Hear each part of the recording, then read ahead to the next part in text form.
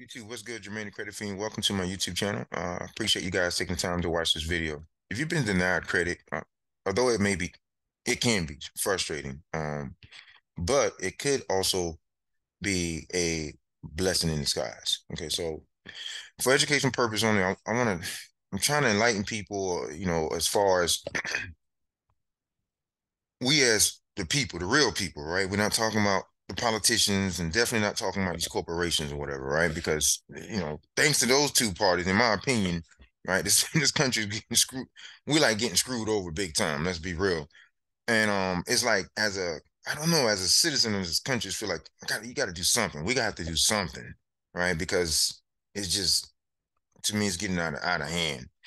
But if you've been denied credit, that means you applied for some type of credit, right? It doesn't, or even insurance, right? We're going to talk about that too, insurance, and you've been denied, or on something that's unfavorable to you as a consumer.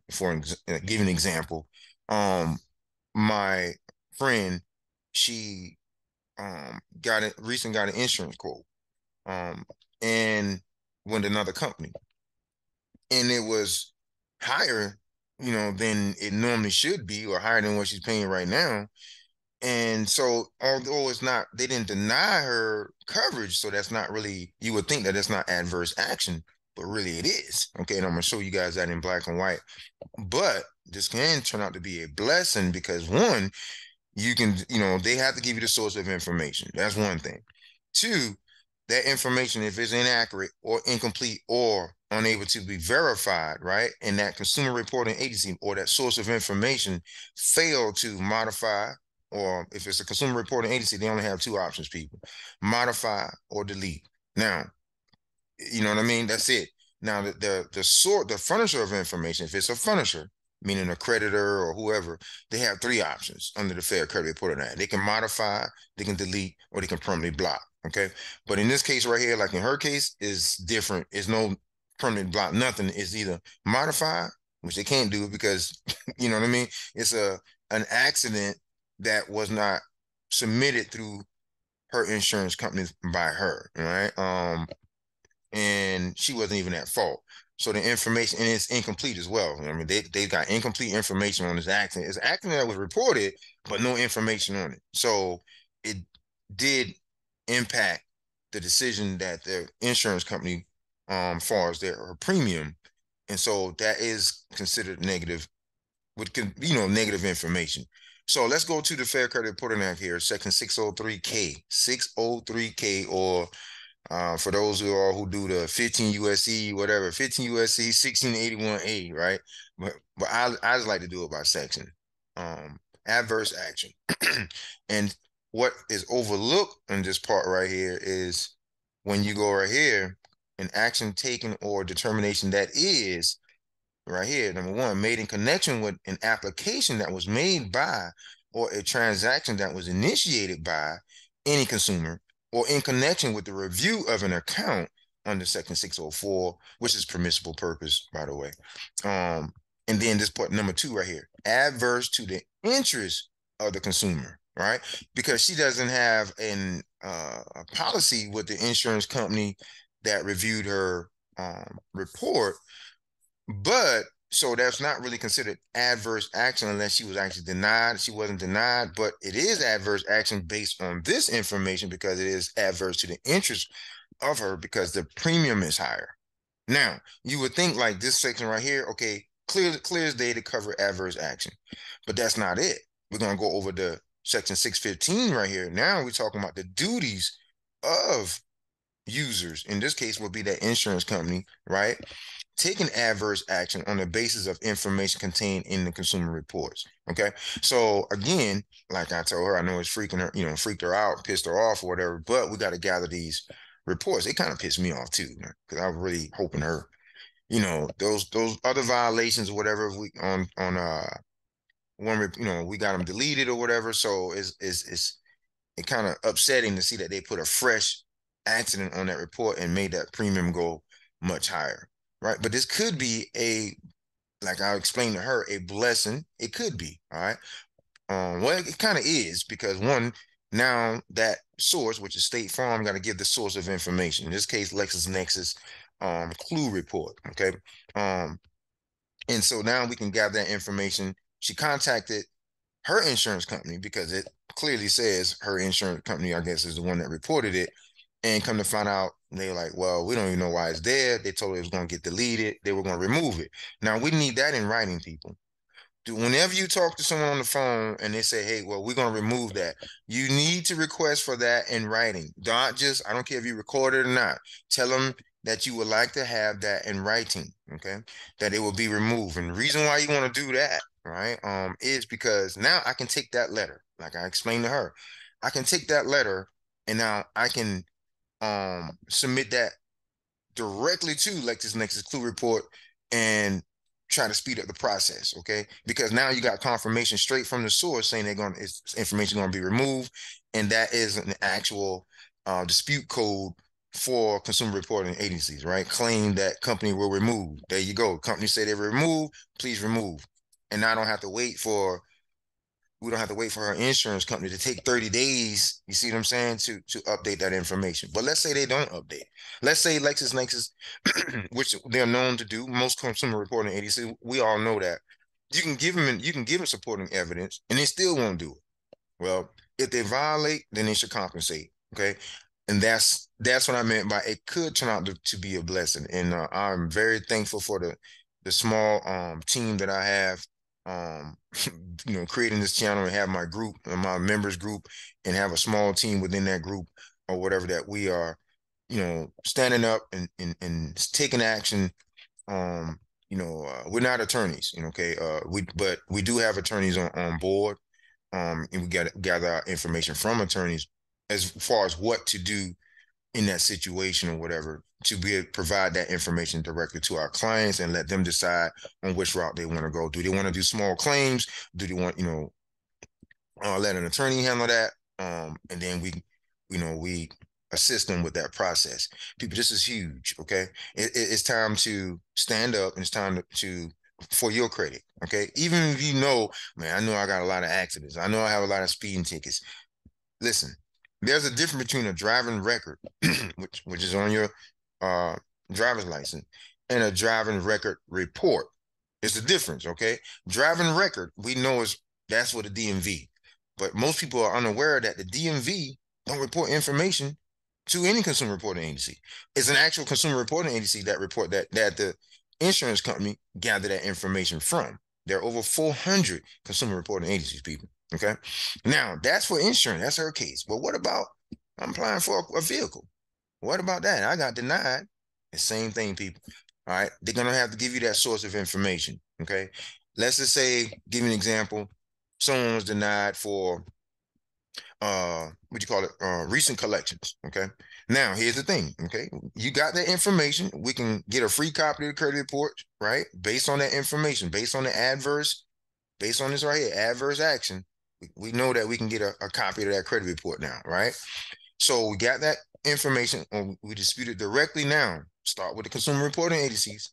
You dispute that information, that collection, whatever it is, where you say I'm unaware of the collection, or you disputed the balance, or you did not receive the validation of debt, notice of debt content, whatever the case may be. But you have to go through the consumer reporting agencies first. Now, the consumer reporting agency, we expect verified is accurate, right? It comes back verified is accurate. Okay. So what does that mean though when it comes back verified is accurate? And I can't stress this enough, people. Sometimes we have the advantage in front of us, but it's the lack of knowledge of understanding of what credit, the lack of understanding credit is what most people that have the advantage won't take action because they are unaware that they have the advantage. When you get that verified as accurate back, people, what that means is that whatever information that you disputed, let's just say you disputed and say, I'm unaware of this collection, right? Removed from my credit report or whatever. I'm disputing under the FDCPA, okay? And it comes back verified as accurate. What that means is that collection agency now is telling the consumer reporting agencies, oh, no, Jermaine is aware of this collection. You see what I'm saying now? Right? So when they make a claim like that I am aware of the collection, Oh, okay. Because I already said I'm unaware. They said I'm aware. That's what I see when I see verified as accurate. They're saying that I am aware of this collection. They're also saying, because I disputed under the FDCPA, they're also saying that this collection meets the requirement of the whole entire FDCPA. Oh, really? Right? So now I can do what? I can go directly to that debt collector. But what I've learned from attorneys, and because I didn't used to do this now. I was just go straight for the debt collector, y'all. Now I'm gonna eat them up. But no, more than me. We don't want to lose, even though that helped me assist me with many deletions and stuff from clients and stuff that I worked on. There was a better way to do it. You see what I'm saying? And you have to be open minded to receive that information, no matter how, oh, I'm good. I know credit. No matter how much you think you know, right? There's always room for improvement. So one of my team members who I'm not the leader. I said we all leaders. My team members, hey man, this is what I got from the attorney, how I do it, how the attorney say do it. This is what you do. You go back to the consumer reporting agency. That's right. You request for a reinvestigation of that disputed information. Okay. And also um list, you can list of just throw a few more out there, you know what I mean? Like things that you want to dispute with that account. Okay. Now it comes back verified as accurate again. Okay, that's it. That's it. You don't even have to go to the debt collector, because if the consumer reporting agency, whose duty is it to assure maximum possible accuracy? The consumer reporting agency, correct? Okay, so now did the consumer reporting agency comply with the Fair Credit Reporting Act, section 611 A5? Let's go here. Let's go. All right, we got work to do, people. We got too many people out here. We're trying to secure, we're trying to secure homes, we're trying to get new vehicles, but we can't do it because of information that's on our credit report. And this is only pertains to information that is inaccurate or incomplete or cannot be verified. People, you cannot dispute accurate information, right? But here's the thing, how you switch that up. How do you know if it's accurate or not? You know what I'm saying? Like a charge off account. While I pull this up, a charge off account that has a balance. Do you know without a doubt? I say without a doubt now. 100% sure that balance is accurate. Do you know? You don't know? Why you don't know? Because you're unable to what? Verify. So instead of saying it's incomplete, I mean inaccurate, I would say I am unable to verify the reported balance. You see how you switch that up? But let's go to section A 611 A5 here. A5. Treatment of, clearly, this is all consumer reporting agency. Okay. So you disputed that collection now. Remember, we say collection. This is what that consumer reporting agency, also known as the credit bureaus, this is their duties right here. Treatment of inaccurate or unverifiable information. Clear as day, without a doubt, right? That you can hold them to this, people. It says if after any reinvestigation, okay, remember you disputed the first time, that's an investigation. And it's like when you go back, that's why I'm like, oh, I was missing that. And I think my man, he's a beast. But I wasn't going back for the reinvestigation. I'm like, I don't have time to be playing around. I'm going straight for that debt collector to get it resolved. Booyah. But I was also missing out on potential funds for my client. If they violate, they should compensate. Now, am I saying it's a big case? But no, but I'm pretty sure you're not wrong with receiving $1,000 or $2,000 or $3,000 plus the deletion, plus the debt zeroed out. You see how we're doing business now? We're not playing games with them. Check this out. If after any reinvestigation under paragraph 1 of any information, it said any information disputed by a consumer, which we said, what? I'm unable to verify. I mean, I'm unaware of this account on that collection.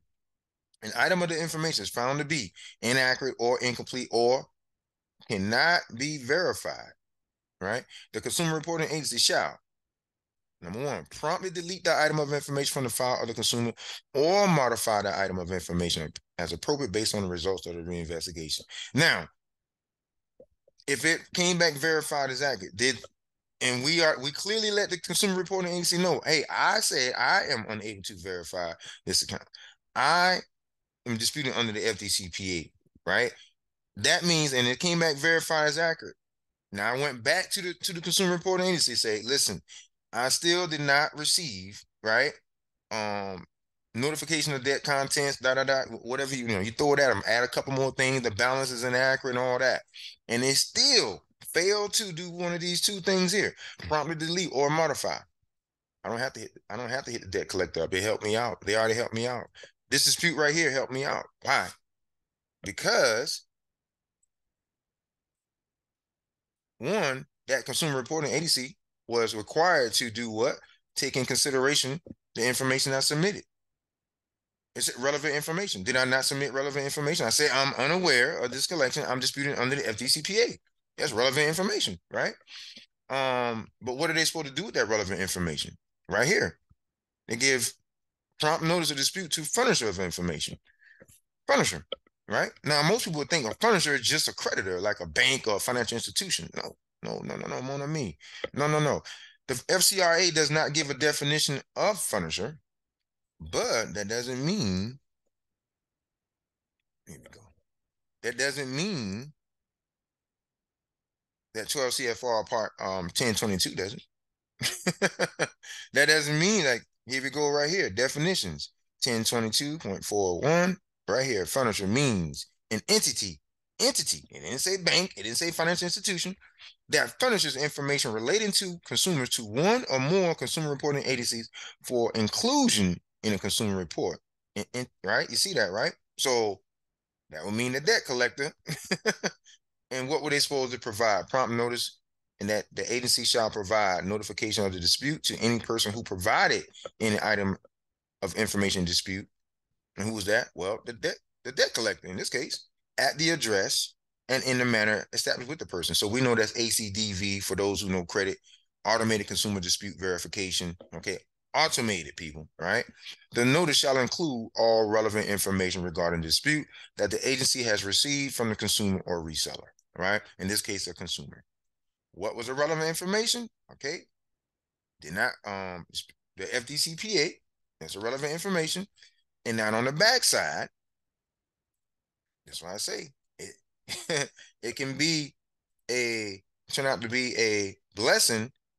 And I'm not saying that things like this happen overnight, people. All right, I'm not saying that. Let me go here, Control F, and I do 623.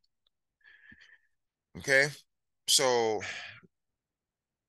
let me go here, section 623 here, and we're gonna go get out of paragraph A. Even though when you dispute with the bureau through the Consumer Reporting Agency, and that data furnisher now is required to comply with this whole entire section, but we're gonna put emphasis. We're gonna get out of paragraph A. We're gonna go to B here. We're gonna go to B. You gotta learn to connect the dots with the FCRA, because it's kind of like that. If you don't know, how to connect sections and stuff, it can be lost. It can be challenging. Right here, we're gonna go to B. Duties of furnisher of information upon notice of dispute. Clear, don't have to go no further. It clearly says right here, this is a duty now. On the 1B right here, review all relevant information provided by the Consumer Reporting Agency, pursuant to section 611A2, which was right here, A2, right?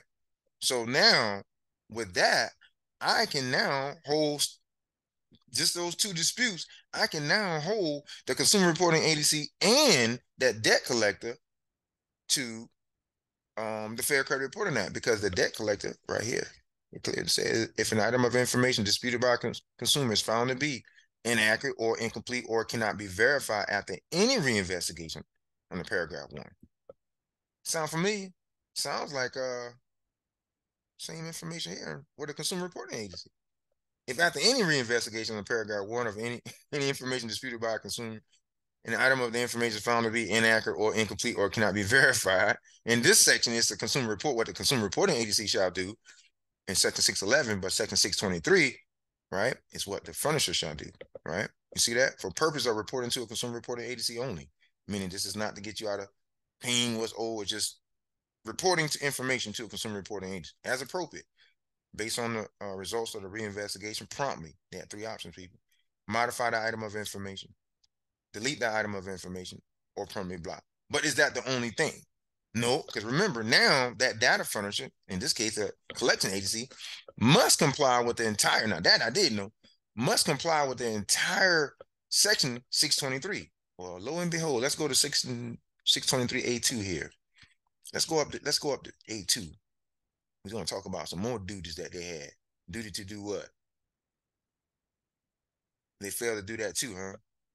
Last time I checked, now they said it's $1,000 per violation under the FCRA, between 100 and 1,000. So I don't mean you're gonna get 1,000, right? If they violate people, they should compensate, right? That may be the money that you can use, whatever, to get the vehicle that you want, right? You see how all that works out? But you will not. People will lose the advantage because due to the lack of understanding, the lack of knowledge of how it works with credit, right? Again, I'm known for, I don't like dragging stuff out. You know what I mean? The quicker I can get my clients in on my books and off my books, the better. I don't do the whole dragging out. As long as you're a client, you're gonna pay me. And no, I had a flat rate anyway. All right. So no matter, my fastest time is 2 weeks, but my longest time is 10 months. I tell people that. Right. So, it's case by case. But it also depends on the client too. If you're not ready to, like right now, if anyone will ask me to help them with their credit, I'm like, if you're not willing to sue, right, then I'm not the person that you need to talk to. You probably need to get with someone who want to go around, 4, 5, 6. We should not go past round 3. Round 3 with a bureau, we should not go past that. It's time to take action. It's time to take action.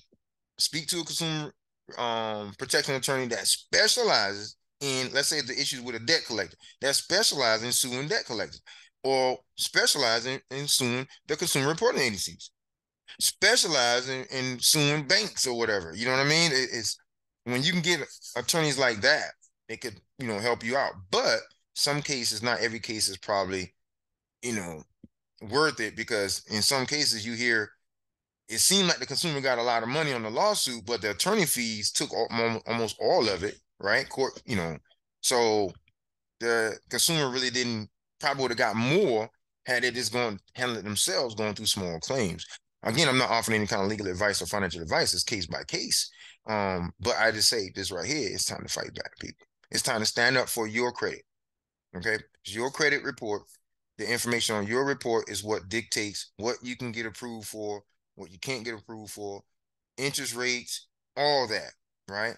You are in charge of your own credit report or situation or whatever.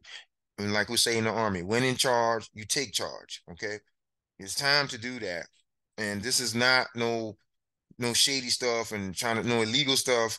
Again, if it's accurate, people, if it's complete, if it's verifiable, if they comply with the procedures of the FCRA, which is the Fair Credit Reporting Act, excuse me, the Fair Credit Reporting Act, or the FDCPA, the Fair Debt Collection Practice Act.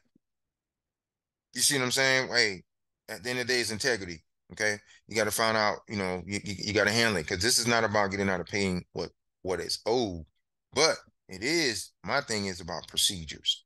Okay, it's all about procedures. So I just want to share this information and say, hey, look, you may have been denied credit, right? But when, to the untrained eye, it's just like, man, I just got denied credit. But to the trained eye, they're like, yeah, you got denied credit, but you know what I mean? I smell violations. I smell, mixed with a little bit of PINAS, right? Funds, monetary relief. And that's not saying money hungry. It's just, that's the equivalency. If they violate the law or whatever, your consumer rights, then they must compensate. They should compensate. That's the way it should be in this country. All right. This is Jermaine the Creditfien. Thank you guys for taking the time to check out this video. But yeah, let's do it. If you've been disputing for a while, I'm gonna be bold on this one right here. Even though I got like 200 something emails to go through, I'm gonna be bold on this one. If you've been disputing for a while, and like what I mean by that, like you on round 4, 5, 6. Some people out there say they're on round 9, right? Contact me. Okay, it's definitely time for someone else to look at that situation, your situation, and it could be another way to resolve the issue or whatever. Let's work together. Okay, no tearing each other down. Let's work together. It's no promises or guarantees that, I'm saying I can help you get nothing deleted. I don't want no one come on talking to me and thinking that I got this magic sauce to get things deleted from a credit report. I don't. All right, I just follow procedures and stuff. That's what it's all about. But contact me. My email is in the description. Please explain your situation when you do, because I don't really have time to Hey, Jermaine, how you doing? And then I write back, yeah, I'm doing well, like a regular drop it on me, like explain your situation, whatever, in email, make it as long as you want or whatever. Um, well, not say as long as you want. Make let's get with specifics or whatever. How long you've been disputing? What's the situation or whatever? And let's see if we can work together. And maybe I can. Someone on my team can provide information that can help you out or whatever, better assist you. How about that? All right, I think that's fair. No, again, no promises or guarantees, but it's up to you all. I thank you guys for taking the time to check this video, watch this video if you made it all the way this far. I am I thanks for the encouraging words from my fellow veterans and supporters or whatever of veterans. That last video I made about being attacked or whatever, my character, my reputation is impacting my channel. Family being threatened. Well, it was a threat mean to me about my family, but my children. But I appreciate it, and I'm doing just what you guys said. I'm gonna trying to push through it. So I appreciate that. All right, iron sharpens iron. One team, one fight. And I'll catch you guys on the next one. Peace.